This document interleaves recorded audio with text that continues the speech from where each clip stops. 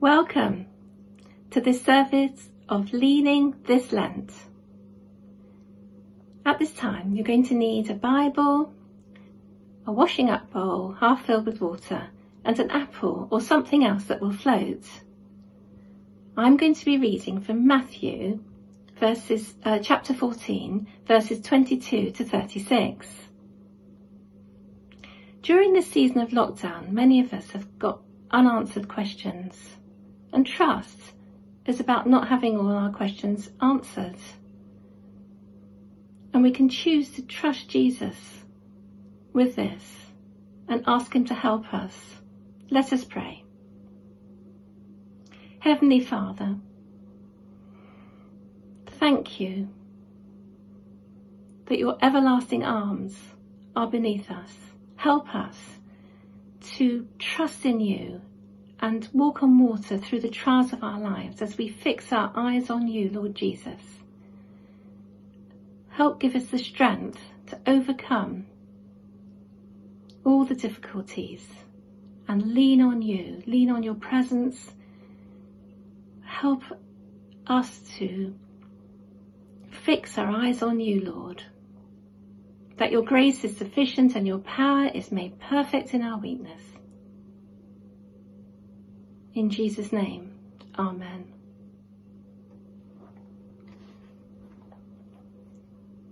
Matthew 14, verses 22 to 36. Immediately Jesus made the disciples get into the boat and go on ahead of him to the other side, while he dismissed the crowd. After he had dismissed them, he went up on a mountainside by himself to pray. When evening came, he was there alone. But the boat was already a considerable distance from land, buffeted by the waves because the wind was against it. During the fourth watch of the night, Jesus went out to them, walking on the lake. When the disciples saw him walking on the lake, they were terrified. "It's a ghost," they said, and cried out in fear. But Jesus immediately said to them, "Take courage, it is I. Don't be afraid." "Lord, if it's you," Peter replied, "tell me to come to you on the water." "Come," he said. Then Peter got down out of the boat, walked on the water, and came toward Jesus. But when he saw the wind, he was afraid, and beginning to sink, cried out, "Lord, save me." Immediately Jesus reached out his hand and caught him. "You of little faith," he said, "why did you doubt?" And when they climbed into the boat, the wind died down. Then those who were in the boat worshipped him, saying, "Truly you are the Son of God." When they had crossed over, they landed at Gennesaret.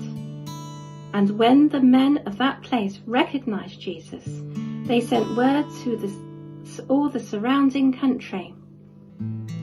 People brought all their sick to him and begged him to let the sick just touch the edge of his cloak, and all who touched him were healed. This is the word of the Lord.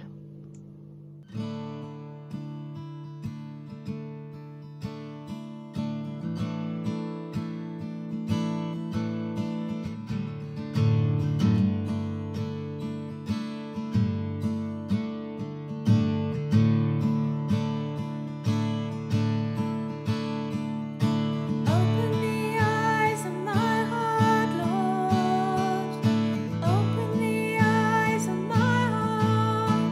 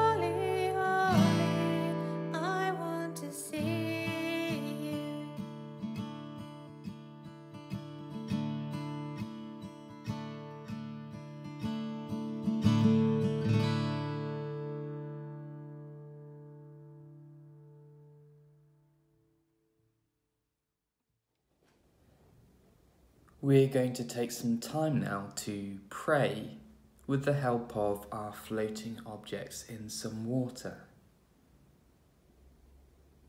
Firstly, just take a quiet moment to notice how your object stays afloat. Maybe bobbling along a little bit as the water moves. Stepping out of the boat must have been so terrifying for Peter. The water was a dangerous place to be in those days. But Jesus did so much more than simply keeping Peter's head above the water. Jesus saw him safely to shore.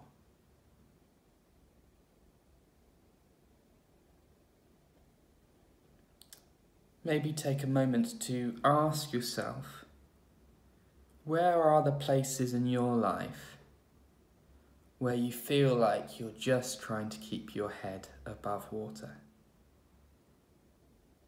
And the idea of being led safely to shore is beyond belief.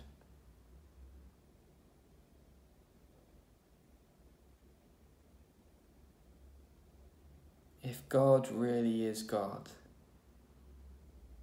then He's big enough to lead you there. So perhaps take a moment, if you feel you can, to quietly say in your heart, Jesus, I trust you with this. I trust you with this. I trust you with this.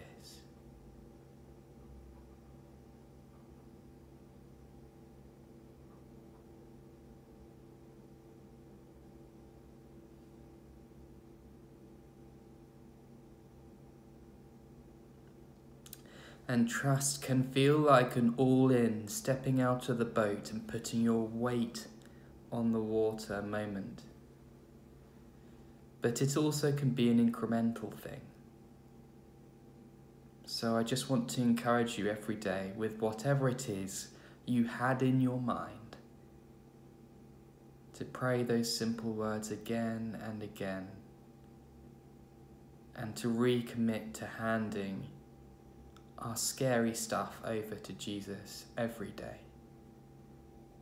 and to say, I trust you with this. I trust you with this. I trust you with this. And let's even now continue to make that our prayer as we sing our final song.